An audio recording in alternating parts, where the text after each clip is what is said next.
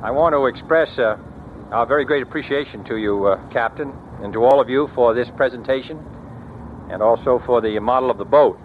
The ship, the Kennedy, means a good deal to all of us.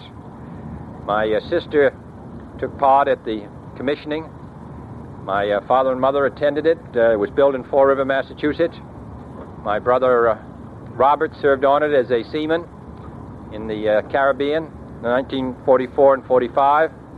My father and mother have visited it on several occasions when it was stationed in the Mediterranean.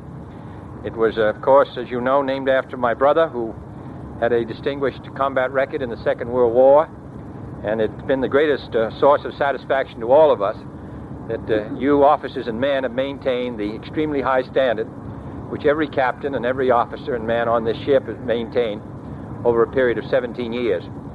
So I was particularly happy when we heard that this ship was here, and I know that I speak on behalf of Mrs. Kennedy and all of us who were your guests today, the members of the Congress, our visitors from abroad, members of the press, in expressing our very warm thanks to you, our very best wishes to you, and we realize that whatever may come for this country and for the Navy, that the USS Joseph P. Kennedy, Jr.